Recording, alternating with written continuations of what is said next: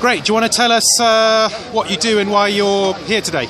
I'm here with in solidarity with Nathaniel Coleman, who's been a phenomenal voice in terms of raising awareness about the academy and how the whiteness that's prevalent within it, in terms of from the fact that we've only got 85 black professors in the whole country out of 18,000, to the fact that our curriculums are so whitewashed.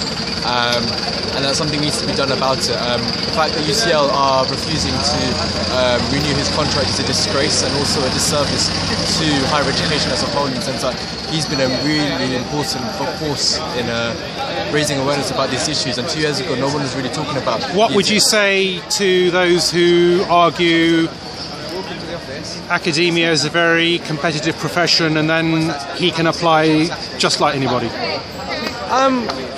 I think that's a completely justifiable question and statement to make, but at the same time, I think one can't help but ask questions around the circumstances, bearing in mind that this was a man who was tasked with creating a new master discipline in race, but was ineffectively rejected on the basis of, and I quote UCL saying that they weren't too ready for it. So one can't help but think political motivations behind that, and more importantly contributions, i.e.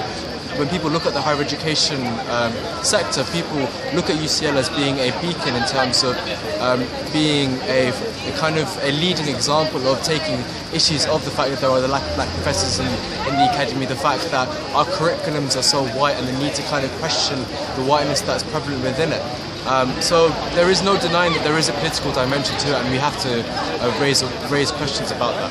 So leaving aside any specific individuals, 85 out of how many thousand? 18,000. And out of do you know what percentage that is roughly? Sounds like less than 0.5%. Less than 0.5%, and more importantly, out of those 85 black professors, there are only 19 who are women. That's pretty extraordinary. So there's a double lack of representation if you're an ethnic minority woman. Yes. In this country. Yeah. Within the academy, yeah. And what do you want to do? Have you thought about that as a career? Myself, I want to become a journalist. Okay. That's what I want to do. Super. Thanks for speaking to us today. Thank you very much.